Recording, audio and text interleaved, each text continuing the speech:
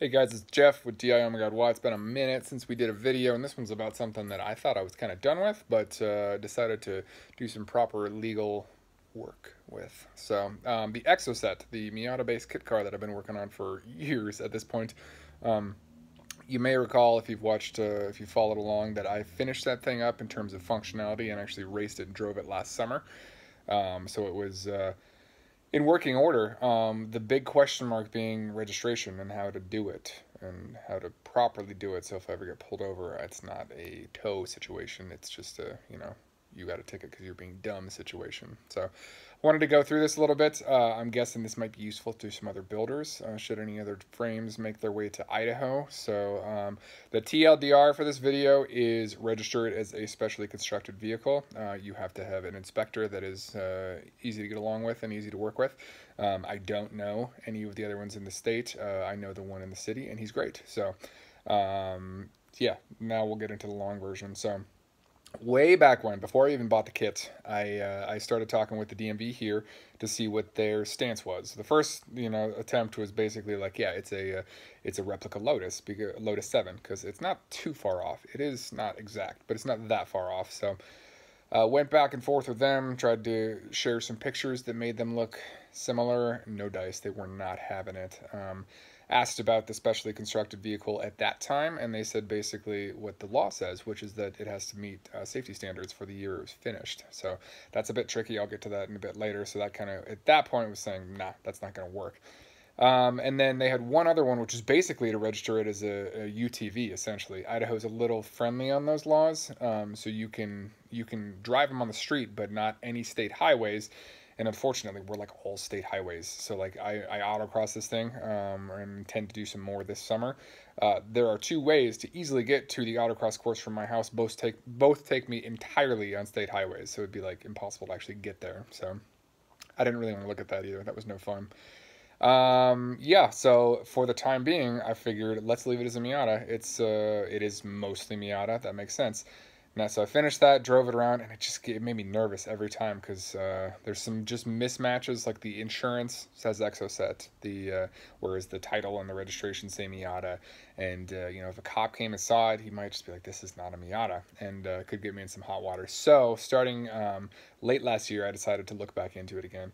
Got the name and information of the local inspector from my area and reached out to him, kind of explained what I wanted to do, and I decided to try it again as a replica to see what he said. So flash forward to this would have been probably 3 weeks ago, sometime in the middle of February this year. I finally had the time and the means to call him up again, say the car is ready for you to come out and check, and he was nice, came right over. Luckily, the office is right around the corner, very easy, and it was a super snowy day, so I put it in the carport. He came over, super, super friendly guy. Gave it a once over. Kind of, I showed him where I put the VIN plate and the serial number plate from the car, and said, yeah, it's a replica. He said, okay, 10 minutes. Here's all the paperwork. I'll go write it up. I hung out inside for a bit. Probably 20 minutes went by, and he came in. He had the full mobile office set up in his vehicle, and he said, this isn't a Lotus replica. And I said, it's close. And he said, yeah, but it's not going to work. So at that point, he said he had to go back and do his research because he wasn't sure exactly how to do it either, which scared the hell out of me. So about a week went by for me just kind of sitting there, like hoping that I could actually register the thing. Knowing that, there's not a bunch that have gone through full registration, or there's not any of these and not a bunch of other kit cars around town. So just kind of sat and crossed my fingers and hoped. And then he called me back, let's see, that would have been about 2 weeks ago, and said he had figured it out. We could do it as a specially constructed vehicle, and it should be relatively straightforward. He had some generic kind of safety requirement or safety equipment that he recommended I get on there as soon as possible. The primary one was a windshield, which I totally agree with. Having driven the thing without one, it's just, you catch things in the shoulder and the face. That's just not a lot of fun. So I could ride with a helmet, but I'm going to put a windshield on it anyway. So I'm going to listen to him on that. Otherwise, no specific comments. Basically, he stated that I'm self-certifying that it meets what it needs to. So yeah, so about a week after that, I went into his office, met with him again, brought in my proof of ownership for the Miata, being registration and title of that. He had already seen the VIN plate on the car, so essentially he knew that that was the donor. I offered to show him because I know there's stamped VIN plates on on other aspects or other parts of the car. He didn't need to. He was pretty cool about that. And then I had the full invoice. I bought my kit through Flying Miata, so I showed him that, and he said, "You got to pay sales tax on this," and I groaned and said, "Okay." Because it's 6% here on what amounts to about a $10,000 bill, so $600 out the pocket, but such it is. So yeah, I brought all that in and brought the manufacturer certificate of origin too. That was needed, and he essentially assigned it a dual VIN with the Miata VIN and the new VIN, and we have it written up as a specially constructed vehicle. I believe it is now a 2019 SCV Exocet is the exact ones. But he got it all done. Took a relatively short amount of time. I took the paperwork into the DMV here yesterday, and they, aside from some swearing at the computer, just because there's some intricacies that didn't quite work due to how it was, they got it all registered. I got it plated. It's all up to date. It's all good. So minor things that I'm still worried about. It's now registered as a 2019, which puts me in. It's a little more expensive to register, not much, maybe $20 or $30 a year.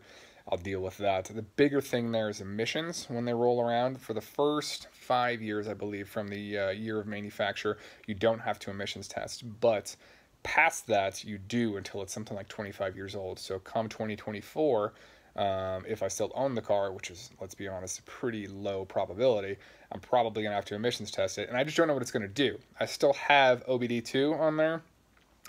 Unless I go full standalone ECU turbo, it will remain that way. So that's good, but the problem is when they plug it in, they say, "You're a 2019." It says, "No, I'm a 97," and then it gets confused. So we'll see. I've had really good luck recently with some of the emissions guys around town. Like I took the bus down, and the guy, the school bus, the guy was super cool, and he was really helpful and said, "This is how we're going to do this. It's not perfect, but we're going to make it work."